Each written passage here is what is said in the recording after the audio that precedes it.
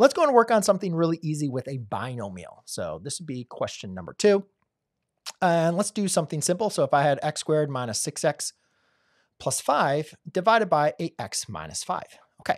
Now, ladies and gentlemen, in this case, again, I would not do synthetic division because when we want to divide polynomials, well, the best thing we want to do is always look to see if we can factor things. Always look to see if we can break things down. And hopefully you recognize here, this quadratic trinomial immediately is like a ding, ding, ding. Is this factorable? What two numbers multiply to give me a positive 5, add to give me a negative 6?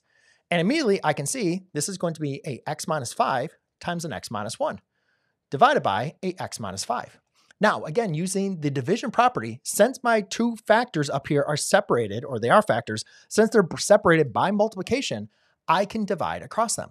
So I'm just going to put parentheses around my divisor so you can see that these are the exact same expression, so I can divide it. It's just like if I had a 3x over 3, right? The 3's will divide out. Just be careful though, ladies and gentlemen. Again, quick little mistake. If this was like a x plus 3 over 3, you cannot divide out your terms. This does not equal an x, okay? You cannot do that, all right? Because it's separated by multiplication or addition.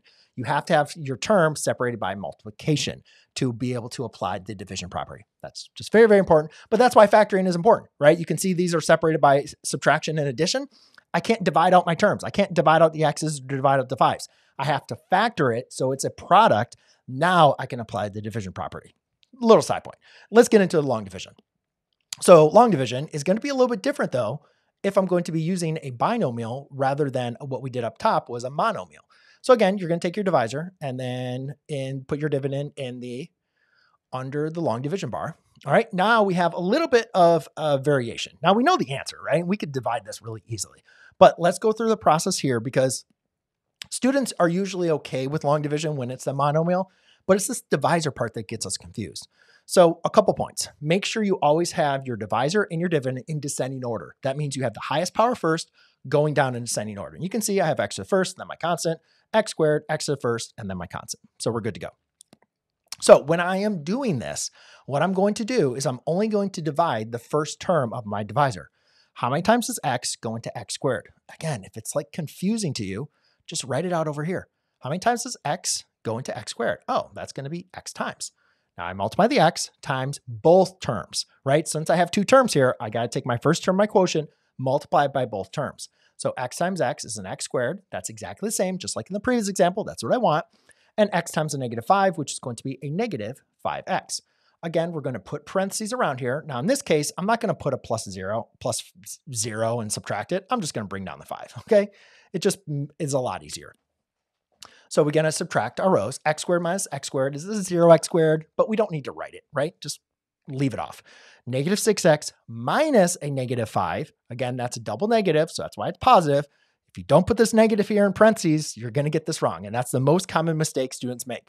So spend the extra time, write the parentheses, and make sure you're subtracting your rows, right? It's not negative 11x. It's negative 6 minus a negative 5. That's positive, so that's a negative x, and then we have our plus 5 over here.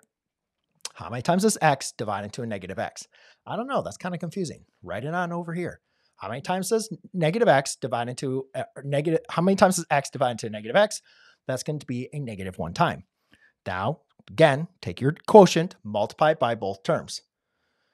Negative 1 times x is a negative x. Negative 1 times negative 5 is going to be a positive 5. Ladies and gentlemen, when we go ahead and subtract those, 0, 0, that is your remainder. We don't need to write anything out. And that is going to be your quotient. And you can see that's exactly what we had over here, which I don't know why I didn't write that in there. X minus 1, right? So divide it out, you get it good.